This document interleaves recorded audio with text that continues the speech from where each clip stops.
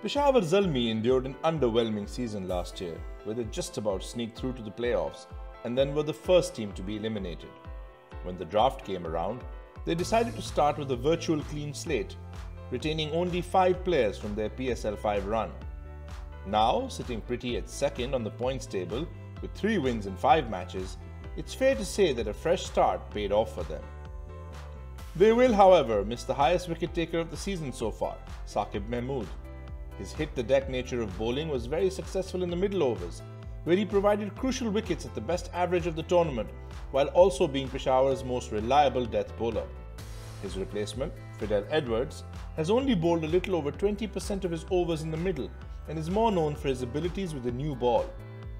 Peshawar Zalmi will need their captain, Wahab Riaz, to step up and become the middle overs enforcer he once was.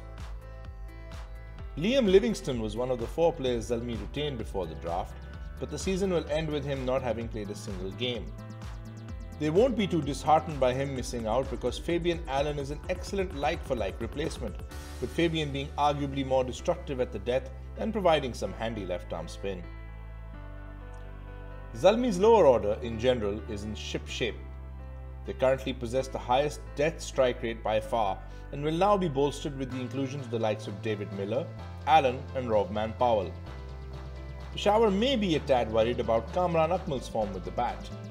The 39-year-old had a disappointing start to the PSL, but will be hoping to get back to his best in the UAE, where he is the highest scoring local batsman in the PSL.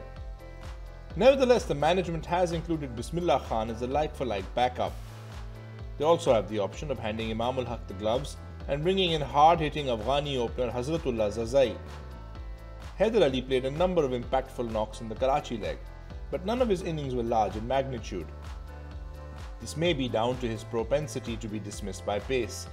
On the other hand, he has never been dismissed by a spinner in the PSL. A shift to the UAE, where there will be more emphasis on spin, may bode well for him. In Abu Dhabi, spinners will have a greater role to play. It remains to be seen if Peshawar's inexperienced spin attack, with less than 60 wickets between them, will be up to the task. It is here that they may miss the services of Mujibur Rahman, who would have completed their bowling attack. While the spin attack may be raw, they do not lack variety, with Abrar Ahmed's mystery spin having already ruled Quaid-e-Azam Trophy second 11 and Waqar Salam Khel's fast left-arm unorthodox not an easy prospect to face. While the PSL delay may have slightly weakened Peshawar Zalmi's bowling attack, their batting is stronger than ever, and it is reasonable to them to harbour ambitions of a top 2 finish.